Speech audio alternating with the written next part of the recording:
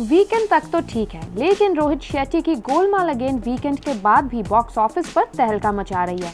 5 दिनों में ही फिल्म ने 110 करोड़ का आंकड़ा पार कर लिया है। खास बात है कि सिंगल स्क्रीन के साथ साथ फिल्म मल्टीप्लेक्स ऑडियंस को भी पसंद आ रही है।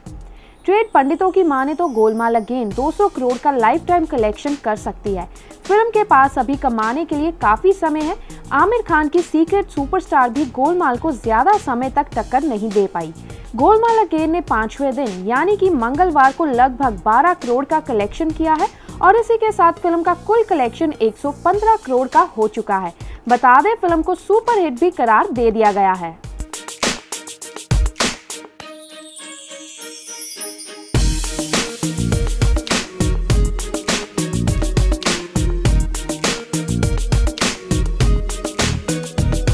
For more Bollywood and Bollywood updates, subscribe our channel Savera Star Talks.